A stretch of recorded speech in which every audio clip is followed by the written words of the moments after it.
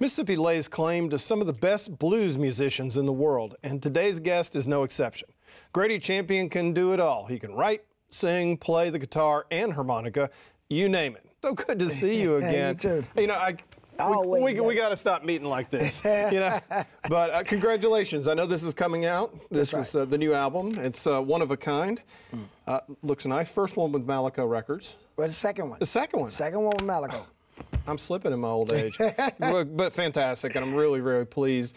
You're one of the busiest guys I know. I mean, I keep up with your Facebook page, and I get tired. I mean, 180 performances a year. It's incredible. Well, I tell you, it's just been exciting, you know, especially after winning that 2010 IBC. Yeah. It kind of like reopened the door, so I've been kind of like grinding, and now it got to the point where maybe when I'm doing 180 now, I was doing 200 and some dates, but now I'm focused more on the executive side. You know, I have a couple of artists on my record label, Eddie Cotton, J.J. Timms, so I get to do other things that, you know, that kind of like get me going, but the blues is in my soul. Well, it's smart, too, because I mean, I know you love to perform, and you're very good. It's a lot of energy when you're up on stage, but there'll become a time in your life, I'm sure, when it'd be nice to sit back and say, okay, I'm making the cash register ring without having to get up and work until 2 in the morning. Well, that's really I'm putting the time into what I'm doing now with the business side, so that you can get to that time where you can do that. When you know, when you get ready to deal with the grandchildren and all that coming, you know. Yeah. You started in the record business. You were down in Miami. That's right. And you were doing hip hop and rap. That's right. You were doing rap, and you were also a boxer. Yeah, well, I'm not going to mess with you. Number one, you're a boxer. but you got started down in that. But you had a chance to work with some record executives too, didn't you? Well, that was the biggest thing. See, I didn't get my first instrument until I was 25. Yeah. So I started out into promoting rap music, and after I was doing the promotion, working with those artists, I was kind of liking what I was seeing on stage, so I wanted to get on stage. So started out with guys, Suntown Records was the first record label to give me an opportunity to promote. Right. So I learned from the promotion aspect of it first. What made you go from hip hop to the blues? Well, when I was about 23 years old, single father and stuff like that, is that I wanted to be in a more mature music, because when I was, at the time when I was rapping, you know, you be in a club rapping, you come out, somebody done stabbed somebody or shot somebody back in the early 90s and the late 80s, you know, they weren't playing. And then it was going more into the gangster rap. Yeah. And it's not the rappers, it's the other people that think they gangsters already that want to live by the word of the song. So I just felt like I had to get into a more mature music. And being in Miami, I was listening to Lynn Pay's show, which is at the University of Miami.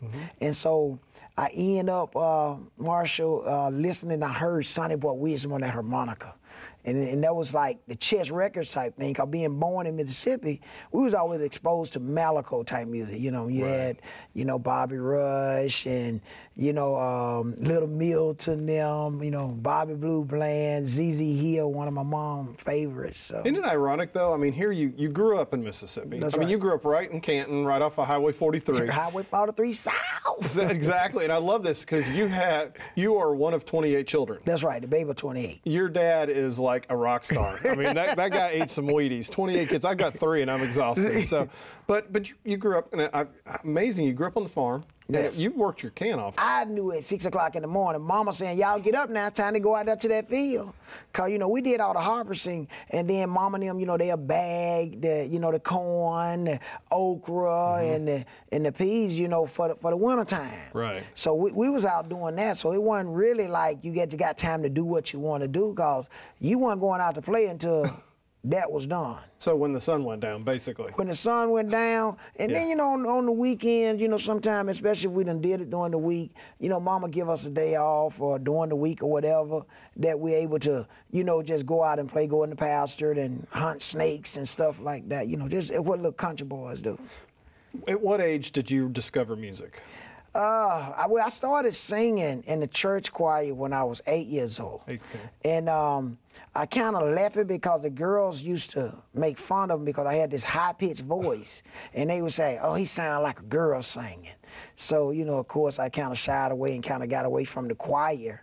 And ended up finding it back when LL Cool J and all them guys started coming in. I started really digging rap when I was here, even before I went to Miami. I'd be walking in the P field trying to rap like LL Cool J now, you know what I'm saying? What made y'all move to Miami?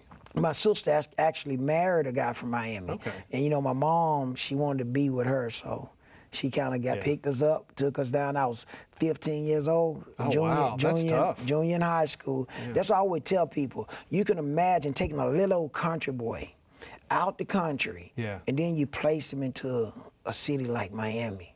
It was like a culture shock. It'd be like drinking from a fire hose. Oh, man. I mean, the stuff that was going on in Miami, it wasn't, you know, it was just like with us, it was like we weren't used to that.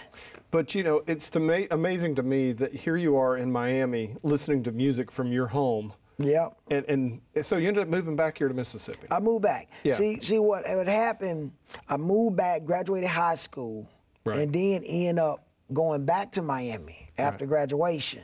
I graduated in '87 from Canton High. Yeah. But my 11th grade year, I went to Miami Edison.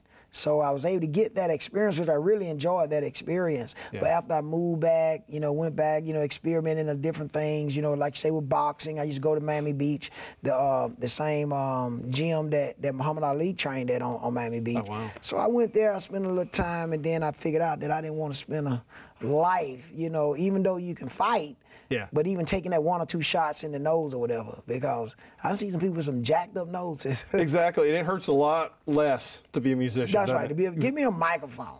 Exactly. Keep the gloves. Give me a microphone. You play the harmonica really, really well. Yeah.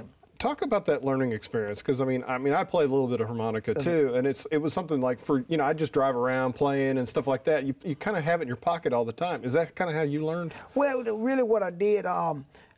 I was watching, I think it was, I don't know what TV show it was, but I was watching it in the 90s, probably about 93 or so. Yeah.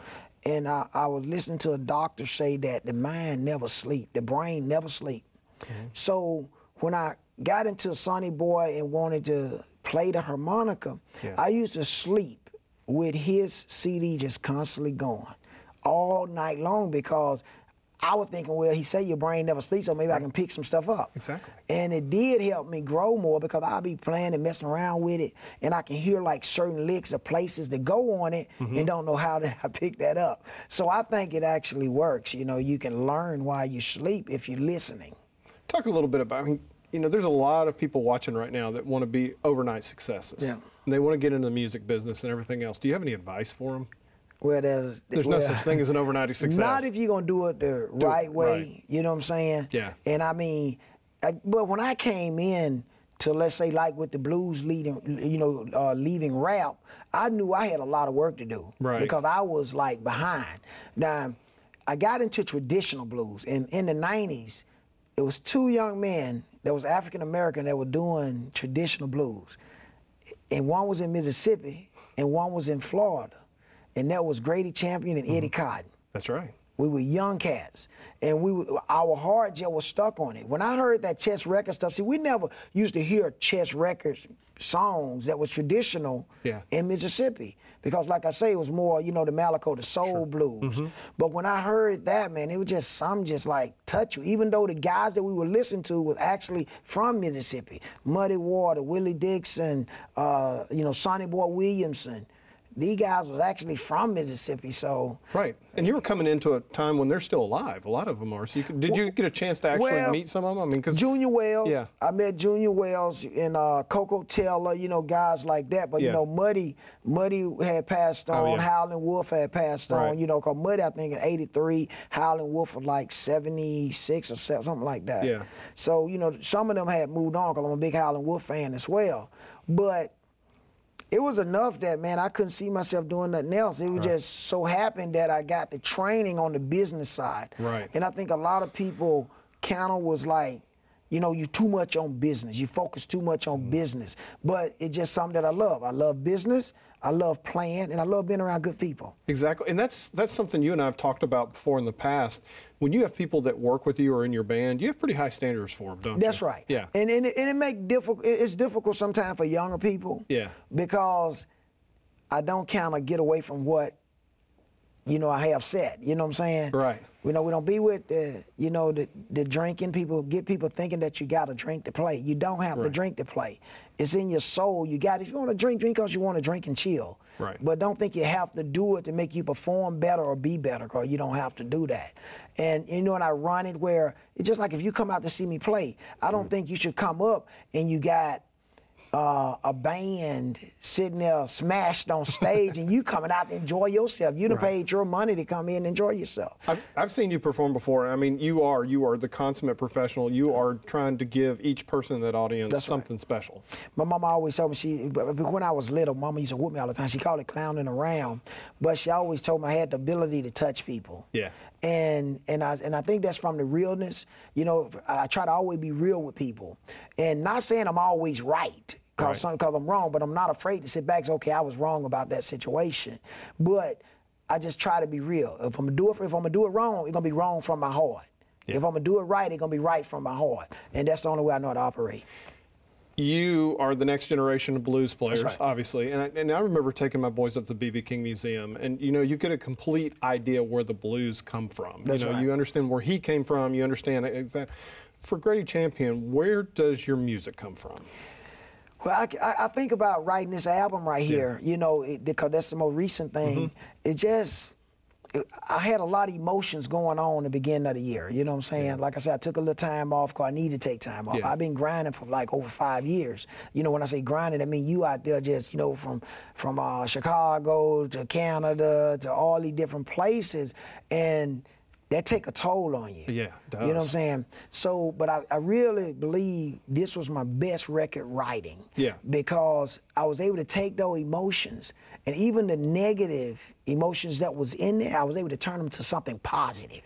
And that's what's the key to this record right here. What some of the songs on here, of course, you got Bump and Grind, Heels and Hips, House Party, Life Support, Thin Line, Stone, One of a Kind. That's One of the Kind's the first one that you've released. And that's important, and to get it out there on the radio. The first one, what we released though, was Move Something. Okay. Now, One of a Kind was the title track to the album. It's a ballad. You know? Okay. I've never been a ballad singer. Yeah, that's so I wanted to give it a shot, and I really think that song One of a Kind, they call it One of a Kind Love Affair. Yeah. Called in some sense, if it's not just a romantic love affair, you got so many people that spend their whole life trying to find that one-of-a-kind love affair. Even if it's with your father or if it's with your mother, you know what I'm saying, when you don't have that connection. So that all came into me writing this song, even though I was able to get it across as a man and woman relationship. But it's deal with any relationship, because we always looking for it if we don't have it. Right. And a lot of people make a lot of mistakes trying to find that one-of-a-kind love affair.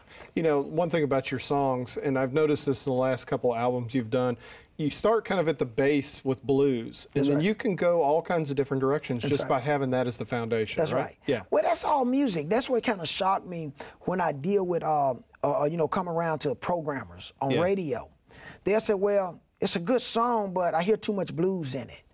Well, dude, don't you know blues is what those songs you're hearing came from? Exactly. So, and that kind of confuses me, because if it's a good song, it's a good song. Exactly. If it's not a good song, it's not a good song. If it got blues, rock, country, it don't make a difference. It's a good song, it's a good song. I mean, how many famous British rockers out there completely ripped off the blues? Straight blues. Exactly. Straight blues. Yeah. I mean, Backdoor Man from what the Led Zeppelin. Led Zeppelin. Led Zeppelin, Backdoor Man, and the reason I always had so much respect for the people like the Rolling Stones. Yeah. Cause they always let people know where did they get it from. I got it from here. Right. I heard Muddy Waters song, Rolling Stones. So. Yeah. And they also elevated those guys too. That's They had them as their opening acts. They went back. And helped the guys that they really looked up to. And it so happened those guys from across the water, crossing Europe. You know, we go to Europe, we have a ball. That's the thing. And, you know, you go into the museums all around Mississippi, the blues museums, and you look at the guest books. That's right. And they're all from Europe. And so you're over in Europe. You get treated like a king over there, don't you? We going over there. We're going to leave November the 13th. Yeah. And we'll be over there for a month. But I done been over there like 4, 5, 6 times. But it's something else, the respect that they have for this music. Yeah. And just for innovators. When I say innovators with music, with blues, see, a lot of people want to stagnate it. They want to keep it just like it been for the last 80 years. You can't grow like that. So when they get young guys in like me, when I say young, you know, you got guys from a different time, a different era, that bring in different experiences. Like I'm coming from the hip hop field. Right. You know, you gotta let it grow. See, but they more. They want to keep it in a museum. They want to keep the duplicators going. Yeah. But they don't want those innovators out there. Yeah. But I tell them I ain't planning on stopping. But think about it. I mean, you're talking about the innovators. How were you received when you get up in these contests? Oh, the fans love it. Okay. I mean, the fans love it. It's just a few that kind of like sit on the head of this. You know, like you can get, you know, a couple of the guys that say, okay, well, you ain't going to get on my festival if you're not doing traditional blues. Right. Come on now. Exactly. But you can do that. I mean, can do that too. You can That's do that. right. That's the thing. You get a lot of different arrows in your quiver. That's right. Well, I tell people that they're like when I play my harmonica. Yeah. I don't try to play like nobody else. Right. I want to be like Grady Champion. Even though I listen to Sonny Boy, I listen to Little Walter and stuff like that. If I wanted to play those licks, I can play those licks. Yeah. But I choose not, because I see too many other folks that not being creative enough to develop their own style, blowing everything lick for lick. I mean, I know a lot of cartoonists that way. They pick up another cartoonist style and they don't ever move on. But for me, I started out copying other people, but now I draw like I did in 3rd grade. That's what you do. You learn. You learn the techniques. You learn what it takes to make something great, and then you build from it. Exactly. Exactly. You do have your harmonica with you, don't you? Oh, yeah. Yeah, why don't you play something? That'd be awesome. Let me see if I can unzip my old horn of him. It's in its special case.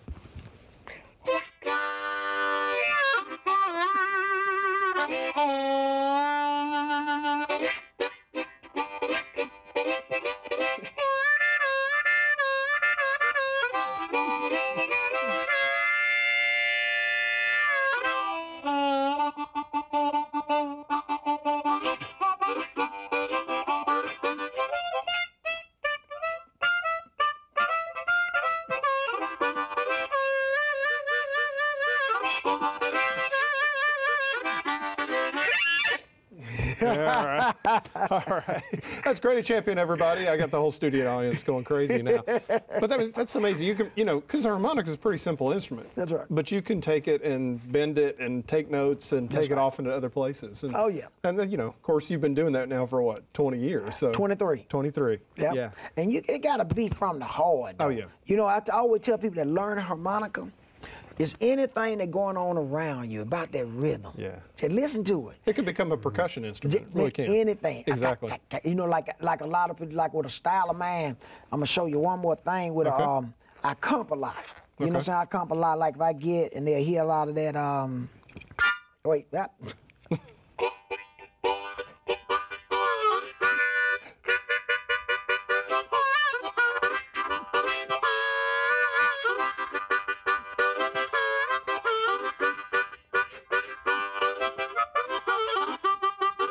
You know, just doing like the chorus, kind of like staying on those chorus when you're not just ripping off like, you know, just let's say solos, not just ripping off solo, but adding comping in between, you know, in that as well. Exactly. You know what I'm saying? Exactly. You, of course, write your own music. That's right. That's huge. I mean, you really basically, the whole production you do. I mean, you've got your own studio, you do that, you do the writing. That's important, isn't it? That's right. That's right. It's really good to have a whole little piece of everything. Well, understanding, and then on this album, I co-wrote with Eddie Cotton, and I co-wrote with Gerald Robinson because I wanted, you know, other flavors into what I'm doing. See, a lot of people say, oh, I want to just write what I'm going to write. I'm going to write it by myself. Right.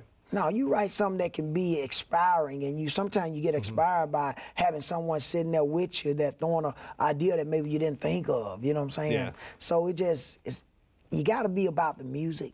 You get a lot of musicians. It's about the musician. Talk about, of course, you have had some pretty nice accolades in your life. Talk about that moment when you feel like that your career really took off. Well, I'm going to tell you, it happened kind of quick, though, coming out the 90s, because I had just started playing harmonica in 1994. I started playing harmonica, and by 1997, I had recorded my first blues album.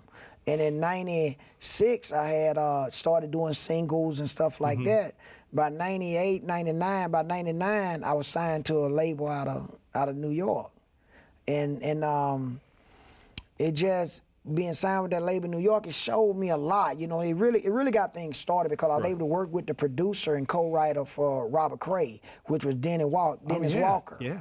So that kind of got things moving. I learned a lot going out to Burbank, California, LA, and you know, recording with these guys and having Richard Cousins, who was the bass player for Robert Cray, play bass on my first 2 records and stuff like that. And I just pay attention to everything. But they'll tell you though, they said, boy, that's a youngster, but he's strictly about business. Yeah. I didn't come in there to play. The second album that I did was called 2 Days Short of a Week. Because they were going to give me 2 weeks to cut the album. I was done with it in 5 days, and I was ready to go. Yeah. And I think that's huge because, I mean, you see so many people think that they're just going to go and play and be discovered, and that's not how it works anymore. No. The music business has totally changed in the last decade. Well, you got now that you got like The Voice and America Got Talent. Those guys we can call overnight. Yeah. Because they win and something was put together for them. That's a good point. But when you got guys that building careers, most like careers that gonna last. Right. They're gonna have a lasting effect. They did it the way we doing it. When you win, say, a blues championship, when you win something like that, what effect has that had on your career? Well, in 2010, when I won the International Blues Challenge, that's the first time in my career I was thinking about not doing music anymore.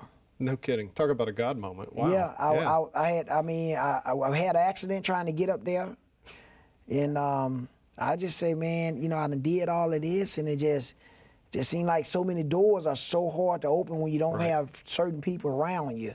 And but after winning that thing, I knew that it was something I was supposed to do. See, and I think it was 2000, September 2000.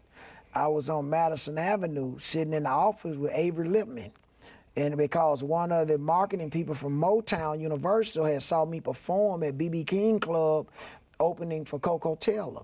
And so she came up to me. She said, when are you headed back? I said, well, I'm going to head back on Sunday. She said, well, won't you wait and come down to the city on Monday? I want you to meet some people.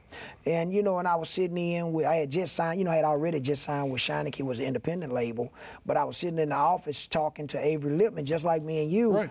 And he was in with Universal Republic.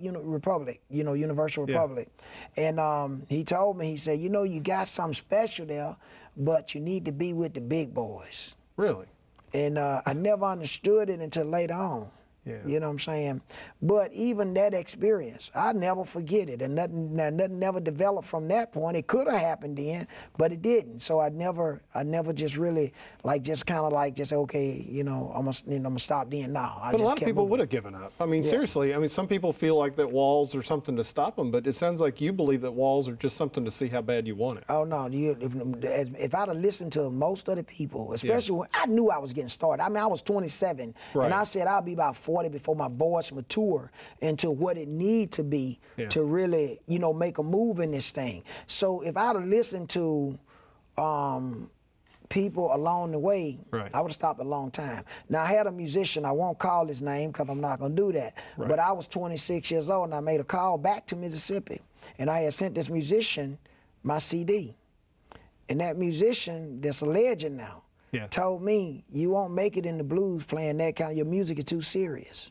Really? And all it did was motivate me. Exactly. That became fuel. It became fuel. I mean, for every time you tell me I can't do something, I'm going to work harder. And I always keep God before everything I do. Yeah. And a lot of people don't feel, you know, I guess sometimes when you're on TV, you got to be careful because, you know, you get people that, oh, you talk about God too much.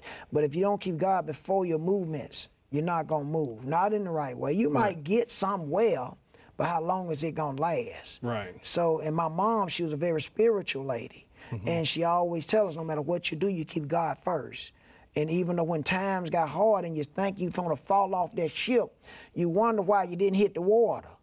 Somebody done grab you and pull you back on.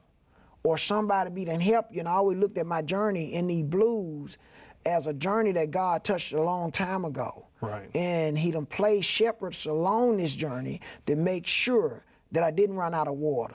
Make sure that I didn't get too hungry and run out of food. But I know that at the end of this tunnel, I'm coming out into the light. And that's what I've been doing for the last 23 years. Family's a big part of what you do. Oh, yeah. Yeah, I mean, you've had family playing with you. You've had, I mean, I had my son. My son played with me. But it just like, everybody, I got my resilience, I think, and my work ethic a little bit from my mom, a little bit from my dad. I didn't know the man, but I couldn't love a man more. Because when I hear the stories of the type of man he was. Now, he fathered 28 kids, but the most important thing, he raised them all until he was time for him to go. Wow. You know what I'm saying? So he was a good father. And he built houses that still stand on State Street. You know what I'm saying? Yeah, it's on like clay. crazy. Yeah, you get on Yazoo clay and they're still standing? Still standing. That's good. And so, I mean, the biggest thing with me, I just said if I couldn't be a good nothing, I would be a good father. What's next for you? Well, the next for me is I'm going to help develop younger people into real music. Yeah. You know, I can hear that talent. I got a young lady that I just met. She's about 7 years old now. But I can hear in her voice she got something special. So I would tell her mom, well, you got to do it. You got to put in little things. Because God done showed you she got the talent to be special in something. So you got to nurture it. Not force it, but nurture it. You don't force feed her. But you do that, you're going to watch her grow to something special and teach her what she needs to know growing, because you know this could be a bad business if you're not prepared for it. Right. It could be bad. But if you got the right morals and understand the value of who you are, then you can be successful in it. But when you lose that value of who you are, they're going to eat you up. The new album, of course, is One of a Kind. Grady Champion, thank you for joining us today on Conversations. Always.